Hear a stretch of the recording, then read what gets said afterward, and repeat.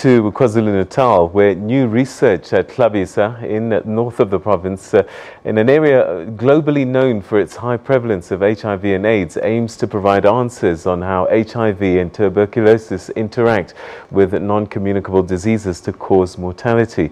The 2-year Vukuzazi project, which means Wake Up and Know Yourself, is expected to produce a disease profile of the community, which will guide future healthcare plans. This community has been surveyed by researchers for 20 years. Between 3 and 4 out of 10 people here are living with HIV.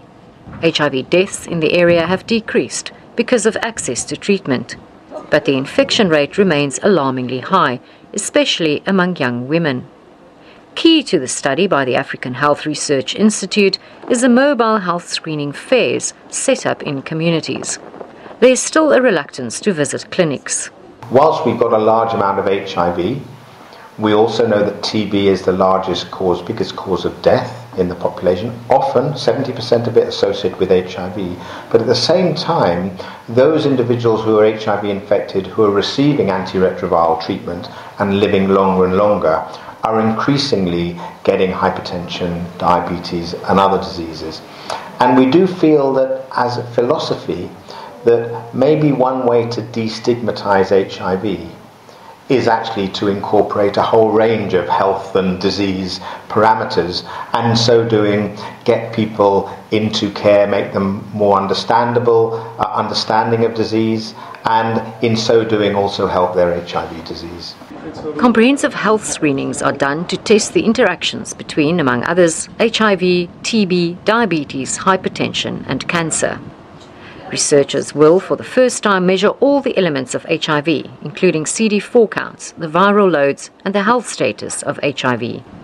And will analyse the circulating strains of tuberculosis like they've never done before, with state-of-the-art equipment linked to Durban laboratories in real time. 22-year-old Sia Nzuza says he wants to know about the status of his health. He says many men are still affected by the stigma of disease. Most of them are scared, and others take the sickness very lightly. For others, it's very embarrassing to go to the clinic and get tested. They are afraid that they will be told that they are sick. They know they have been irresponsible. The study will determine health priorities of the future. We can use that information to understand how today's health predicts tomorrow's outcomes. What diseases do people develop? Are HIV and TB going to continue to be the major causes of death? We suspect not. They're actually decreasing quickly as HIV treatment becomes available here. People are accessing care, TB rates are dropping, TB mortality is dropping. There's still major health problems, but the real question is going to be what's the next generation of health, and how can we, as a research institute, help advise the Department of Health what they need in this area? The study has a genetic element which may give answers to what determines who is or isn't protected from disease. Renee Heine, SABC News, Somkele. Former President